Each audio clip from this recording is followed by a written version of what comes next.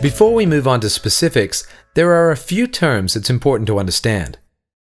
First off is InterActual Distance. That's the distance between the two cameras filming a stereoscopic film. This is often used interchangeably with interocular distance. Technically, interocular distance refers specifically to the distance between the eyes of a human being. This is a fixed amount, on average 65 millimeters. In contrast, InterActual distance refers specifically to the distance between camera lenses.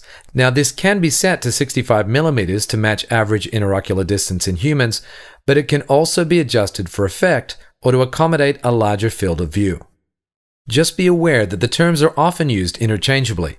Oh, and in still photography, the InterActual distance is often called the stereo base.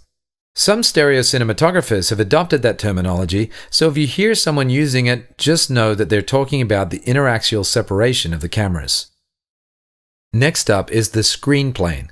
That's the point at which two stereo images line up. Any object in front of the screen plane will appear to come out of the screen toward the audience, and any object behind the screen plane will appear to recede into the screen. Since this is such an important idea, it's called by a lot of names. It can often be referred to as the stereo window, or the convergence point or convergence plane, since that's where the stereo pair of images are converged.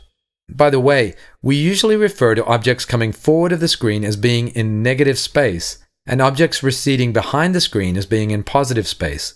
This can be confusing to many people, especially those with a background in 3D animation, where the negative z-axis is usually pointing backwards into the screen. Just know that if a stereoscopic supervisor or director is talking about negative space, they probably mean the space out of screen toward the audience. The distance separating where an object appears in the left and right stereo pairs is called its disparity or parallax. Here we have an image that moves 15 pixels between its position in the left view and its position in the right view. So we can talk about it as having a disparity or parallax of 15 pixels. It's also extremely common to talk parallax percentages. So, assuming this is a 1080p HD image, we know that it has a pixel width of 1920 pixels. So what percentage of 1920 is 15 pixels?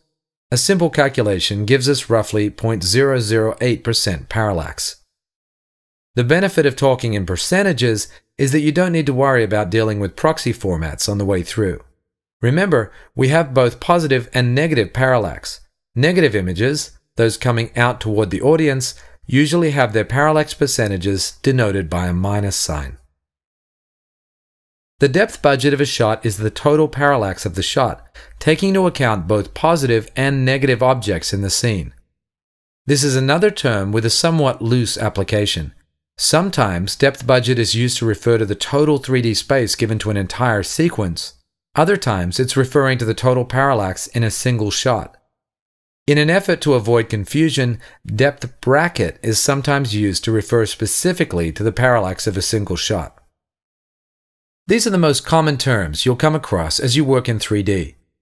Nonetheless, since the industry is still so new, it doesn't hurt to make sure you're speaking the same language with any collaborators before you start making significant editing decisions on a project.